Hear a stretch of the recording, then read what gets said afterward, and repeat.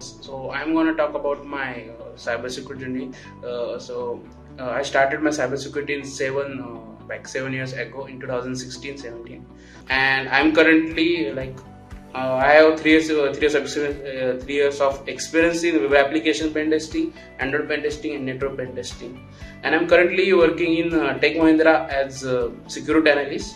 So I'm facing day to day I'm facing some problems regarding web application pen testings. There are lots of problems regarding web application pen testing, Android application pen testings. Due to the CPENT, I'm happy to share that due to the CPENT I am able to successfully tackle those problems, and that's why the CPENT is I recommended you to go for CPENT because it's a very good certifications, and you get overall knowledge of the secure and network security, web application security, then exploitation, how to exploit, how to bypass the privilege escalations.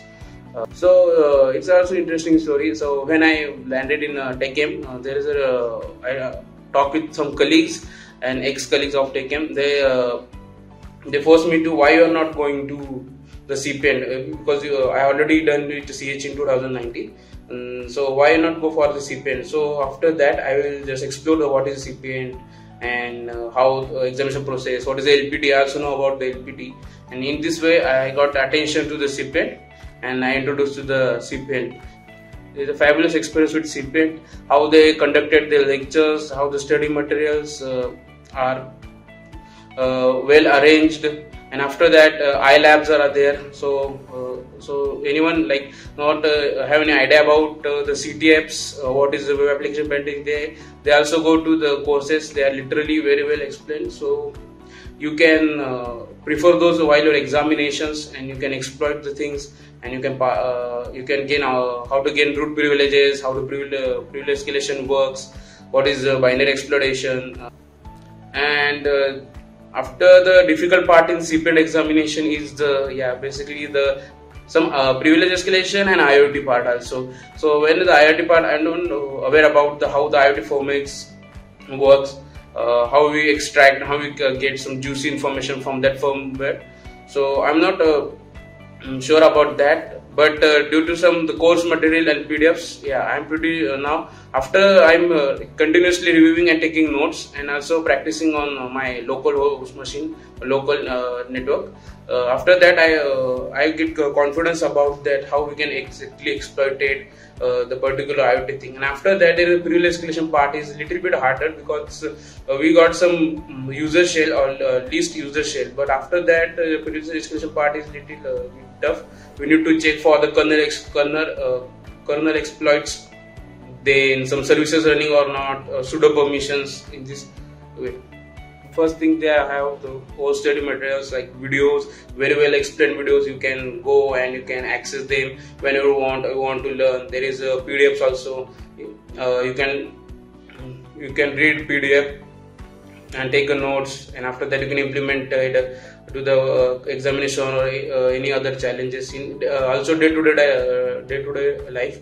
Whenever I stuck, I go back to the notes and prefer notes for my day-to-day pen testing work also. And second thing is the proctor's thing, and the overall the connectivity of that examination is good. The proctors are very helpful. Easy assessment from the proctor, like when they give the overview of the particular exams, like how to connect the examination. This is a very nice thing. And third things, after that, when submitting report, we get the quick response from their examination department, you are clear or not. That's a good thing, because sometimes in other certifications it takes 2 months, 3 months, or sometimes 3 weeks also. So I feel better when I submitted report, and after 1 week or within 1 week I got the mail you are passed. Lab experience, iLab experience is overall good. The VPN connections are good.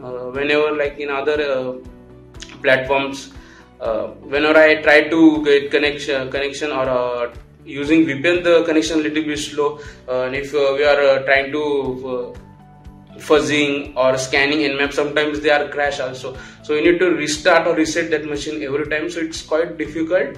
But in the iLab, it's like better than other compared to the other environments. They are better because they contain the dignity, like for the labs, the or interactive lab dashboard is also there, so you can side by side watch videos, or you can prepare your notes and you can solve those labs.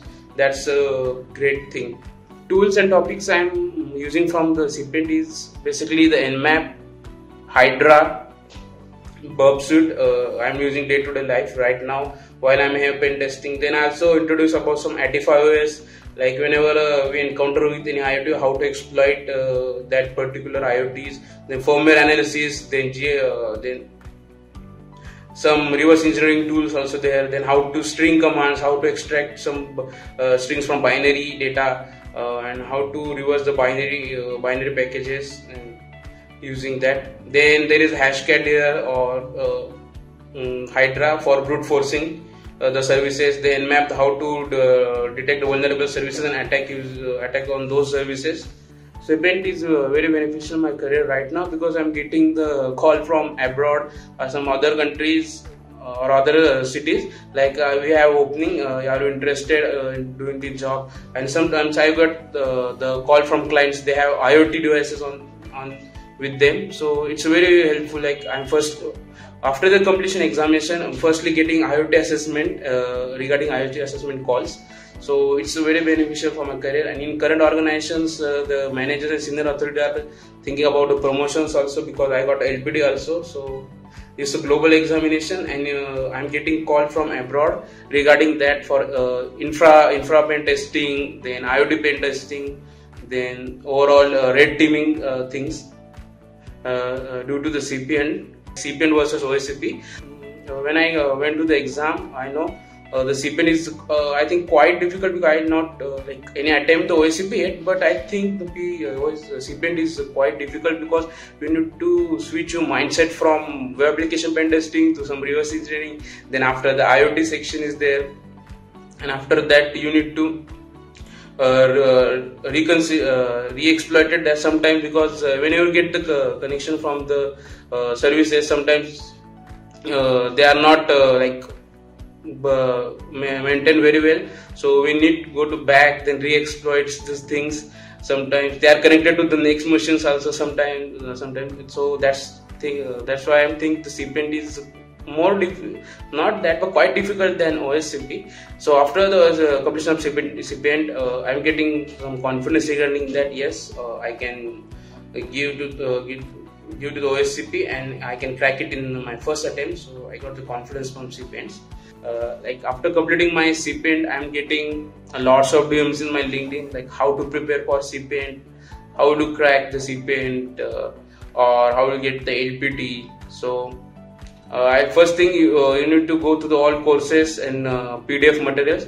You have to read the PDF carefully and taking the notes, because notes taking is very important. Whenever you're watching on YouTube or the course section provided by AC Council, or reading the PDFs, you must take the notes.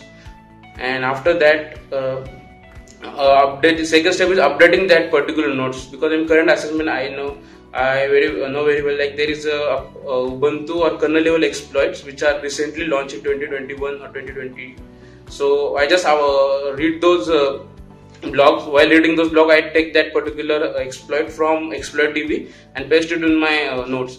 And while my CPENT, it's very beneficial, because there are 3 or 4 machines are actually vulnerable to that particular kernel exploit. So it's very good and very effective way to update your notes day-to-day basis. And third part is do practice every day, at least 2 to 3 hours. Spend your time on some reading IoT blog, how to exploit IoT firmware analysis, then some reverse engineering stuff, then some how to extract the sensitive data or from the binary. Then after that, go for the try have very well the learning path from network pen testing, junior pen testing, offensive pen testing path. And then go for the Hub, and after that Hub, go for the hack the box, and side by side you can try to solve the iLabs also. These are also very good. The labs are very good. And last point is taking the effective POCs also good. also very important for that, because whenever I also shown some people have not cracked CPENT because they not write the report, good report for CPENT. So please spend some more time on the report writing, because when I completed my exam, I also happy, yeah, I completed all the examination. But when I took the report part, it's taking very hectic, because I'm not taking proper screenshot. So that time, but due to the I'm using green shot, so I just inverted the black background to the white. So that's upper hand for me. Using the green shot also. So you can use green shot, flame shot for screenshot or visual POCs, and you can use OneNote, Keep Note, or Obsidian for taking notes each and every time when you are doing, or when you are undergoing to the CPENT or solving any labs. Make sure you are taking notes. And after the last part is after that, the day before examination, you prepare those notes as organized way. Like if you are sometimes people store the SSH, or suppose there is FTP, XSS, or SMB notes are there, they are put it on all notes in one page. So make sure you can organize before the day or 2 days of the exam. It will be very beneficial and time saving in your examination. Whenever you go for your examination, or you can go back to your notes, and if they are not organized, then you are in a big trouble. If they are organized, you can go, yeah, I have SMB enumeration, then go for SMB section. You can take all the commands, like how to exploit SMBs and how to exploit it, how to get shell, or in this way you can exploit it.